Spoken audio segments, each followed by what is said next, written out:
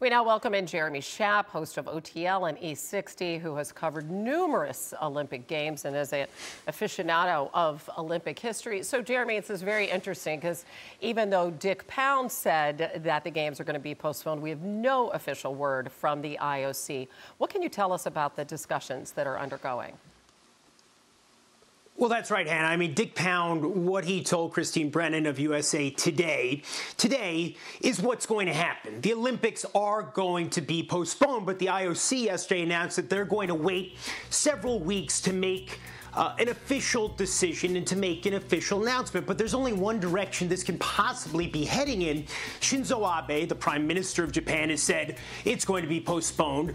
The president of the Tokyo Olympic Organizing Committee has said it's going to be postponed. So while Dick Pound doesn't speak for the IOC, what he's saying at this point is simply a foregone conclusion.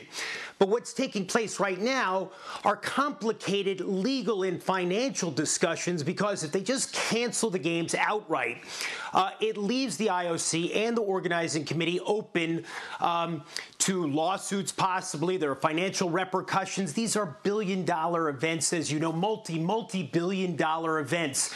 And so there are ways in which they would be legally exposed if they don't dot all the I's and cross all the T's before they actually announce a decision. But you know as well as I do, Hannah, this is only going to end up one way, at least a postponement, if not probably less likely cancellation of the Games of the 32nd Olympiad. Yeah, I mean, you always offer such a great perspective on Olympic history. And when you hear the word cancellation, immediately one thinks of the Jimmy Carter boycott of the Moscow Games in 1980 and this generation of American athletes that missed out on that once-in-a-lifetime opportunity. Obviously, this is a different situation. It affects athletes the world over. How has the IOC approached cancellations and postponements in the past?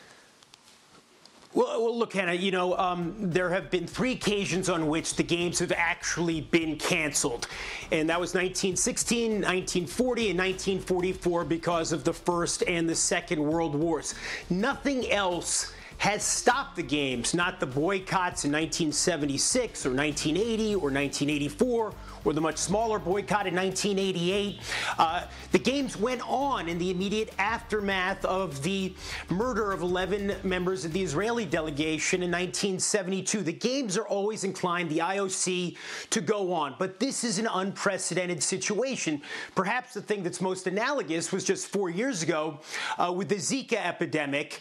And back then, you know, the IOC decided we were going to go on with the Rio Games, even though there was the Zika epidemic taking place. As it happened, as far as we know, no one who went to the Games to attend them or compete in them later tested positive for Zika. In 1920, the Spanish influenza epidemic had already ended by the time the Games in Antwerp were taking place. But this is different. This is uncharted waters, Hannah. Yeah, and Zika was not classified as a pandemic. And there are a series of countries here, Jeremy. I mean, we talk about everything that goes into this decision. They are lined up to host the Olympics. Beijing is going to host the Winter Games in 2022, but maybe even more pertinent to our discussion today because it involves athletes in summer sports. You have Paris hosting the Summer Games in 2024. So are they prepared for there to be simply a 3-year span between Summer Games?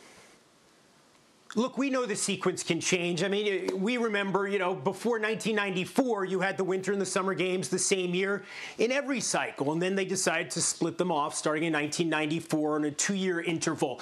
If they needed to have the Summer Games in a place like Tokyo, which is obviously already prepped, although there's some accommodations that would have to be made, things that have been promised to other people in terms of the Olympic Village, stuff like that, they can find places to do it. There are enough places that have played host to the Games that it would be feasible, and they'd have to change the schedule. But these are big decisions. But as we've already said, you know, there's no way it can happen this summer. At this point, it can't happen. Right. I mean, because we're not just talking about the Games starting in late July. We're talking about all of the Olympic trials that determine the Olympic teams leading up to the Games. So the calendar really starts much, much sooner than that. Jeremy Schaap, thanks so much for your perspective. Appreciate it as always.